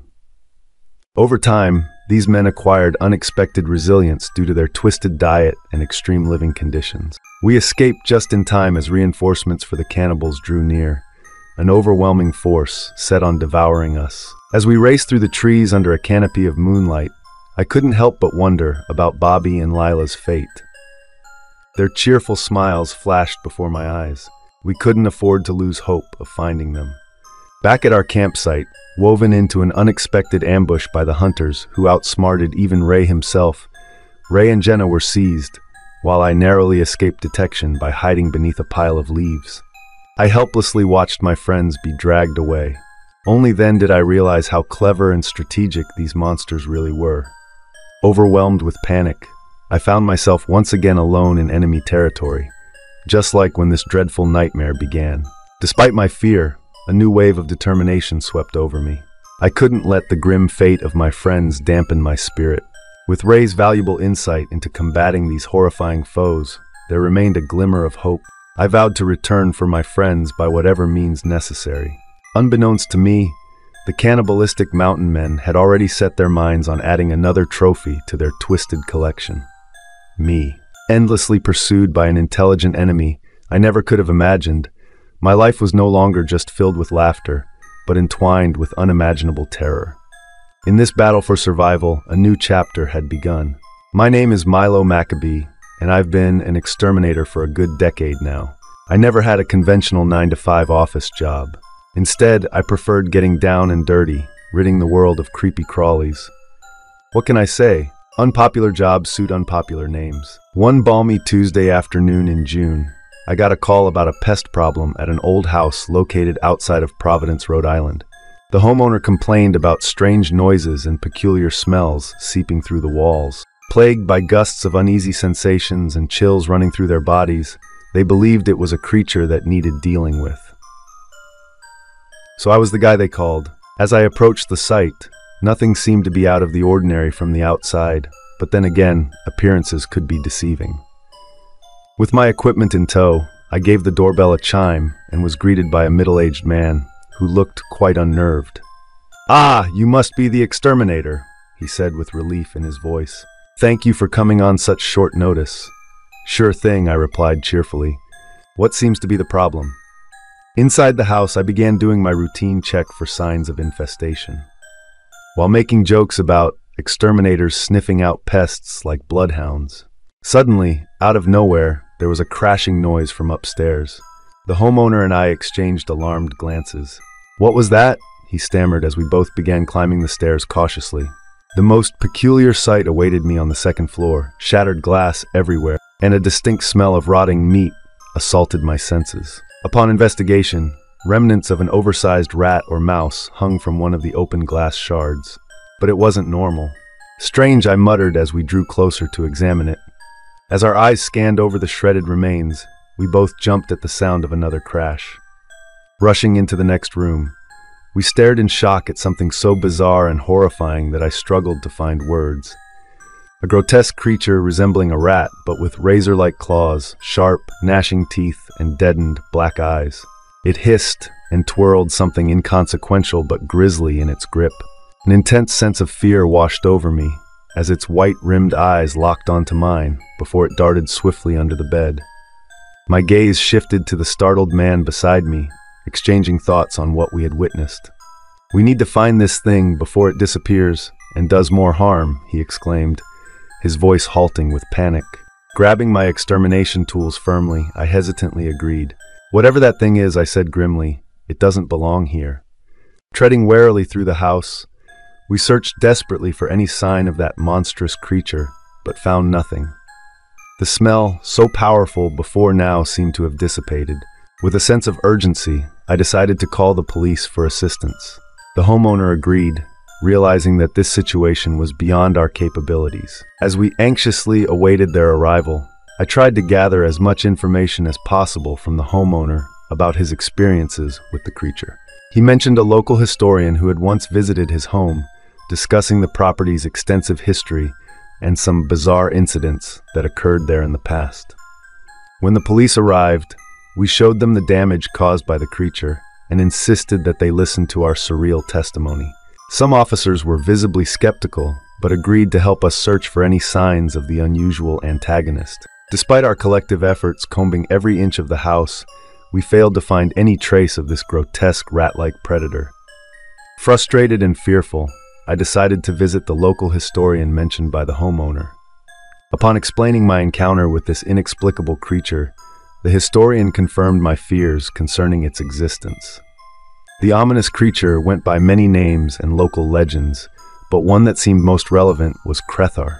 According to ancient lore, Crethar was a malevolent entity known for spreading disease and terrorizing unsuspecting victims.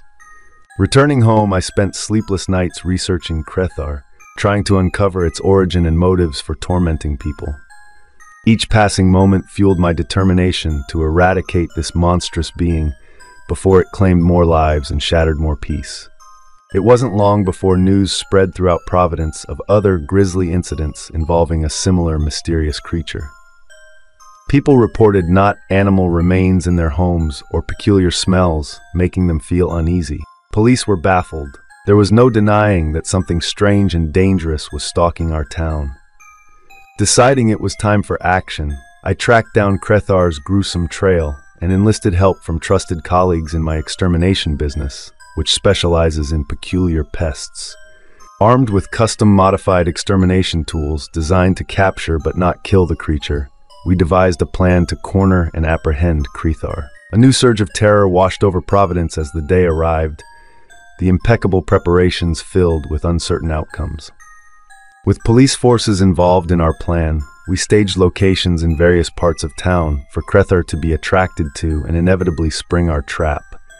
As dusk fell and night cast its chilling veil, each team took position at their designated location. Our relentless pursuit unfolded with sickening events. Crethar's gory attacks left a trail of pain and devastation. We progressively closed in on the beast, chasing it from one spot to another. Our ultimate confrontation happened at an abandoned warehouse on the outskirts of town. Cornered by our knowledgeable team and officers, Crethar hissed and snarled menacingly, sensing that his reign was nearing its end. One brave police officer managed to trap Crethar beneath a thick net, despite sustaining severe injuries from its razor-like claws. But much to our collective horror, within seconds, the creature's grotesque body began dissolving into an oozing black mass before disappearing entirely, leaving nothing behind but putrid fumes that singed our senses. In the aftermath of this appalling episode, we concluded that Crethar could not be captured nor killed.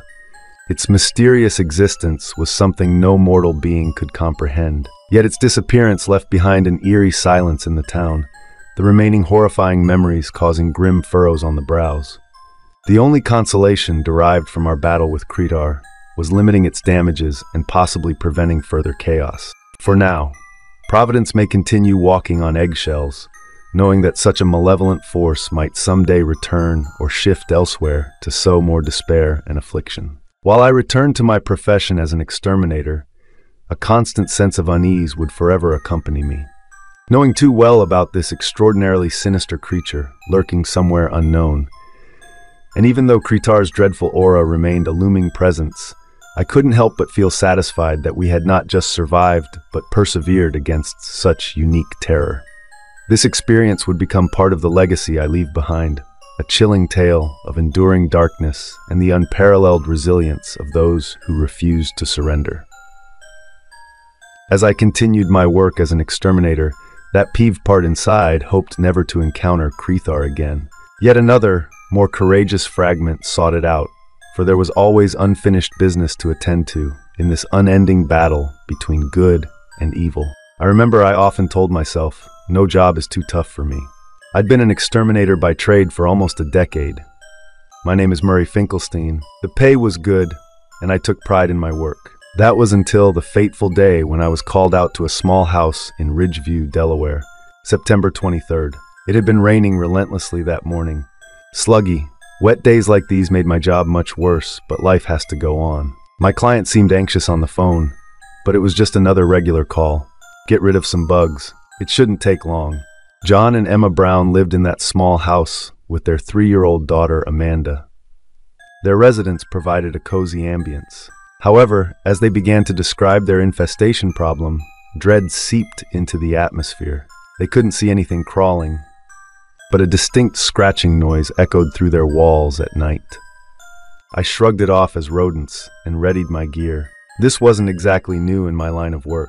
While scouring their basement for signs of entry or nests, unsettling feelings crept upon me, making my hair stand on end. Everything seemed normal. Still, something felt off. The crew arrived later that day, and just as we started setting up traps and spraying chemicals to discourage any intruders from coming back, we heard it. The scratching sound within the walls was jarring, yet barely audible amidst the drops of rain, except for the fact that it seemed to mimic our movements. As darkness fell over Ridgeview, bewildered with curiosity about the unknown creature lurking within those walls, we equipped ourselves with flashlights and cautiously peeled back portions of drywall where we'd heard the scratching earlier. What welcomed us was horrifying. Multiple bloody scratches clawed into the walls, wouldn't support beams, as if an enraged animal tried to escape. A coppery smell of old blood lingered, and the air felt heavy. Suddenly, we heard a faint thud, and before we knew it, the basement door slammed shut, locking us in. Cold sweat drenched my brow. This wasn't normal. I had never encountered anything like this before. Hours passed as we tried to break the door open, but it wouldn't budge, as though an unseen force held it shut. Hopelessness washed over us. That's when we saw it. The creature had tried to remain hidden from our sight, but a slight twitch revealed it bathed in the dim light of our flashlights. The atrocity appeared barely recognizable as a human, twisted limbs and contorted features wrapped snake-like around the pipes, while its soulless eyes locked onto us. It was responsible for the horrific scratches on the wall. Breathing intensified as panic hit me like a lead weight. Nobody dared move. A game of predator and prey unfolded before our eyes, with us as unwilling participants fighting for survival. The once unremarkable basement morphed into a chamber of claustrophobic dread, as our chances of escape seemed slim. My hands trembled as I mustered up enough courage to text John Brown for help. He should be able to get to us with desperation radiating from each word I typed. John, something went wrong. The basement door is locked. Please break it down. Seconds felt like hours, waiting for his response. Minutes turned to hours, and there was still no response from John Brown. The monstrous creature slithered around the basement, never taking its inhuman gaze off us. My crew and I remained paralyzed, unsure of when it would attack. The realization that the police might be our only hope spurred me on. Trembling, with my eyes continuously darting to the abomination, I managed to dial 911, whispering the details of our situation. The trapped crew, the strange creature, to the operator on the other side of the line felt like an arduous task. But then a sudden chilling thought emerged. What if this thing could understand our language? The creature's horrible appearance made it evident that it wasn't an ordinary human anymore. It had distorted limbs that coiled around beams and pipes like a snake, and its flesh appeared to be rotting away from its deformed body. The creature had lost all resemblance to whatever person it might have once been. As we waited for help to arrive, I tried contacting neighbors or anyone in the vicinity who might enlighten us about this anomaly. Eventually, I managed to reach Mr. Lawson from 2 houses down, an elderly resident who had a flair for local history. Mr. Lawson informed us that decades ago, a misfortune had befallen a house in Ridgeview, this very house where an unexpected fire claimed several lives, including a gifted young scientist named Dr. Elias Whitley, whom we now suspected to be our twisted intruder. Wearing down physically and mentally while trapped in that cramped space, thoughts of past victims haunted me. Those who paid with their lives for crossing paths with this monstrosity. How many had suffered at its disfigured hands before we got here? Finally, piercing sirens greeted our ears. Relief washed over us momentarily before fear grasped hold once more. The merciless monster retaliated against our hope viciously. A seemingly impossible combination of rage and envy powered its unpredictable movements as it clawed and bit at my crew, their screams resonating through the basement. The police forced their way into the house, only to be paralyzed by the gruesome scene before them. The twisted creature momentarily paused its savage onslaught, alas, not out of fear, but a sickening amusement. Its blood-stained hands were powerful enough to deter even the most composed officers. Realizing that more harm than good would come from a direct confrontation with this malevolent force, I managed to muster up enough strength between tremors to instruct the police to evacuate everyone that remained unharmed. With dread in their hearts, they complied. As they retreated from the chaos and terror, something unexpected happened. Our antagonist, Whitley, vanished without a trace. The life-changing events that occurred in that basement left us all changed forever. My crew workers quit the very next day. My career and confidence were shattered in one fell swoop. From that day on, I've carried an intense and consuming obsession to decipher what happened on September 23rd. But maybe some horrors are beyond our understanding. Perhaps some mysteries must remain hidden behind fortress-like walls of cryptic terror. Shackled by memories of the twisted limbs, contorted features, and endless desperation for an escape that never arrived, I moved far away from Ridgeview. Even now, though distance separates me from that cursed place where the lines of our reality blurred without warning, I find myself haunted by nightmares of unfathomable dread that keep me recoiling from every scratch on my walls and an unnerving gaze that lingers just a moment too long. I remember thinking how strange it was for the birds to be so quiet that morning. Normally, the chirping and rustling in the trees was an unwelcome accompaniment to my morning coffee, but today it seemed like a forgotten melody. I suppose we all have our peculiar routines, but the little things matter, you know? At the time, this silence meant nothing more than an odd start to my day. It wasn't until later that I discovered the horrifying influence behind it. I had a job scheduled at a small house on the outskirts of town. Believe me when I say there's no pest I can't handle. Garrett Caldwell isn't just a name, it's a promise. The frantic homeowner had called about an infestation of some sort or another, and in no time at all, I arrived at her front door. With the toolbox in hand and determination in my heart, I descended into the house's decrepit basement. "Just be careful," she called after me as I took each step gingerly into the darkness below. "And good luck."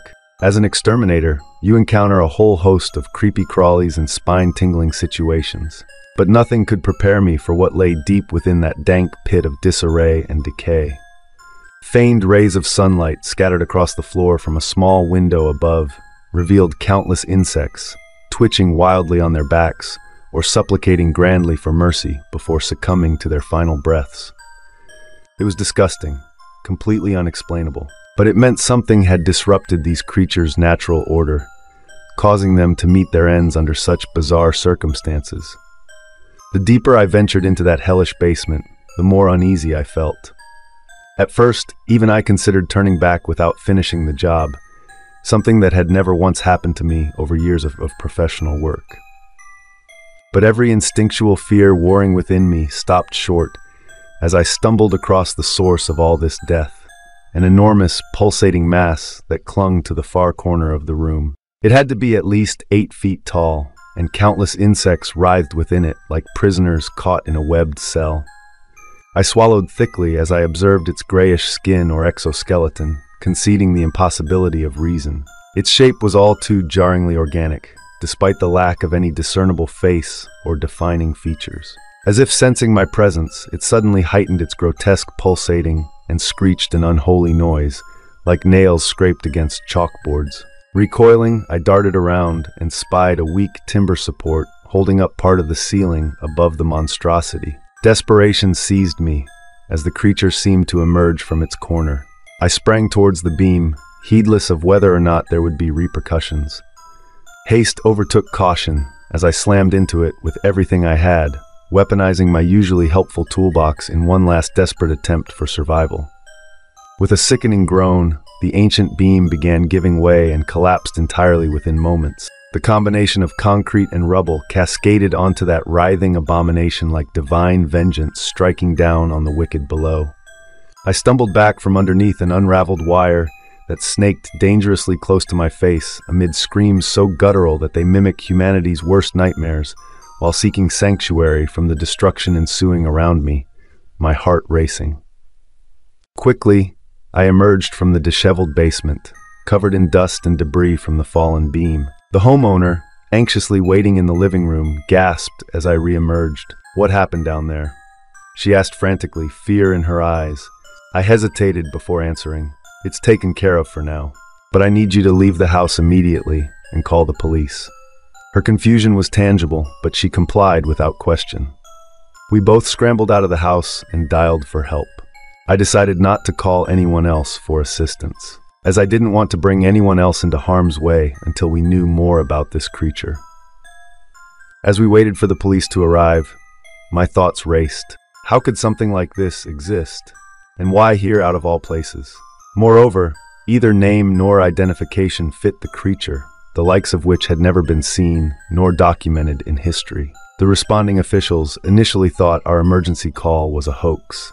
But upon seeing my disheveled state and hearing testimony from the homeowner, they ventured into the house with caution.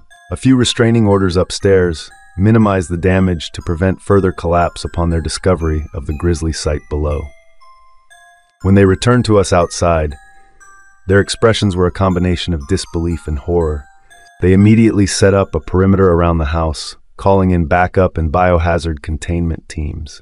Despite being advised against it, I stayed close by throughout the day. Due to my first-hand encounter with that abhorrent mass and corresponding expertise dealing with pests, maybe there was information or insight I could provide if needed. As things seemingly began settling down, a young officer approached me during his break. He confided in me that he had heard a rumor about something similar happening miles away.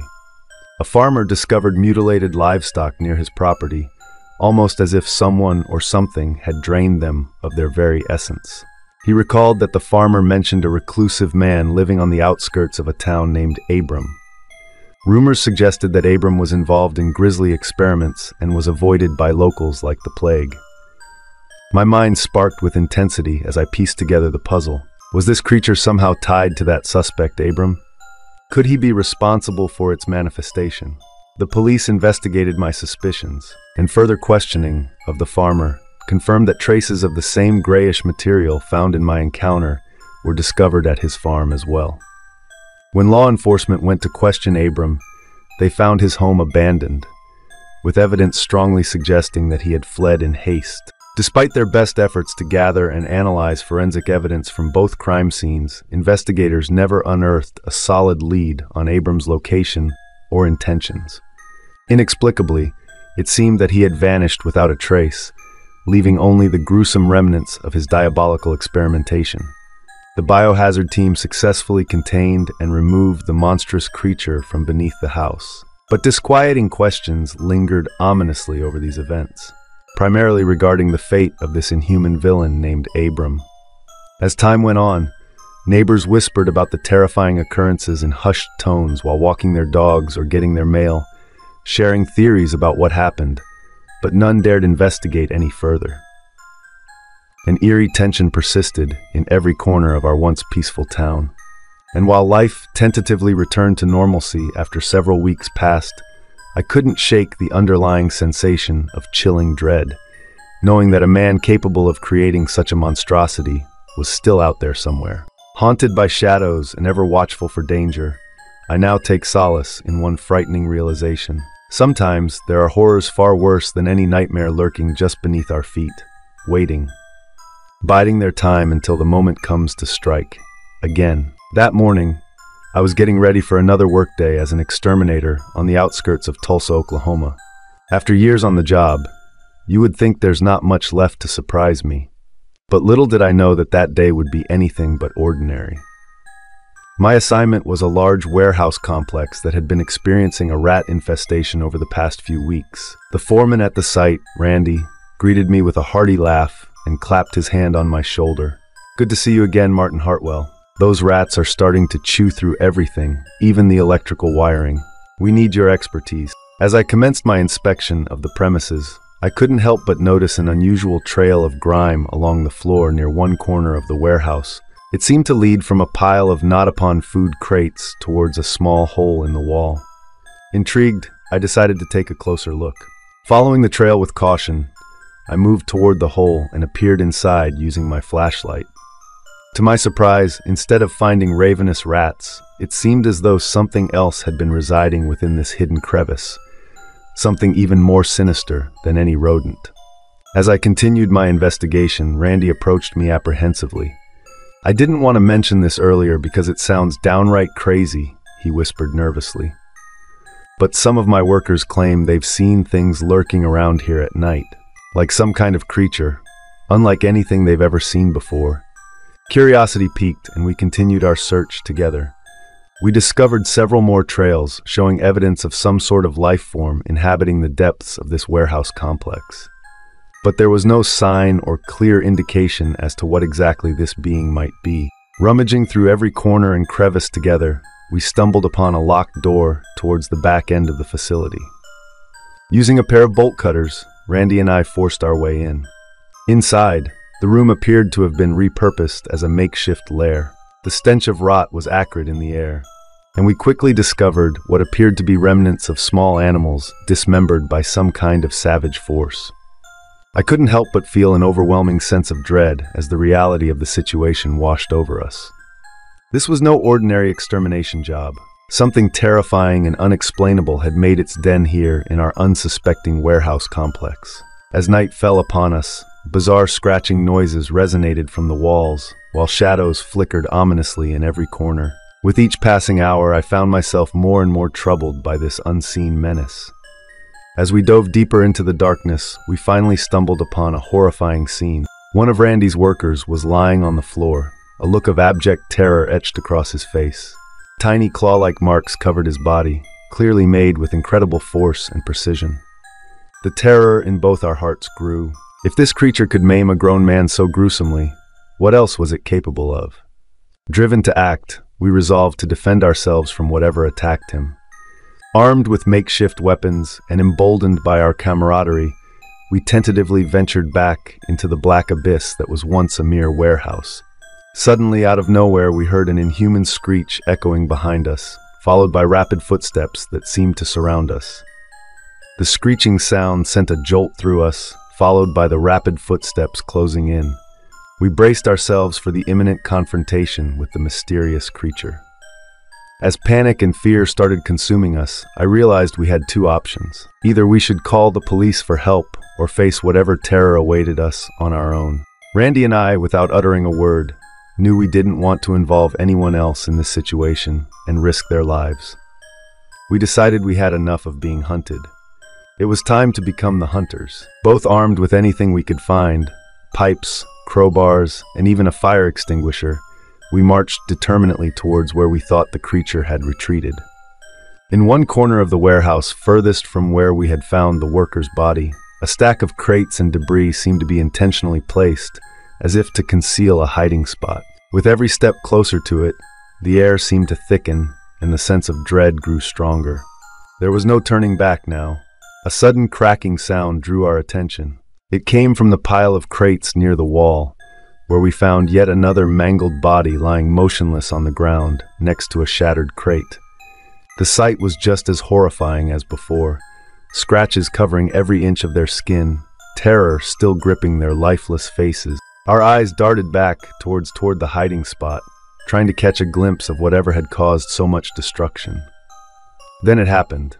A spine-chilling creature emerged from behind the crates, finally revealing itself. A slimy black body that seemed to undulate like thick molasses slid towards us in an unnatural movement. Its bulbous eyes stared unblinkingly at us. The grotesque sight made our stomachs churn in revulsion, but our minds were set. We attacked with everything we had in us. Randy swung his pipe through the air while I thrust the crowbar towards the slick body. Despite our adrenaline-fueled aggression, our attempts to fend off the monster seemed futile. It evaded our strikes with ease, a frightening display of cunning and agility. In an instant, it lunged forward, managing to graze Randy's arm with its razor-sharp claws. Randy screamed in agony as blood poured down his arm.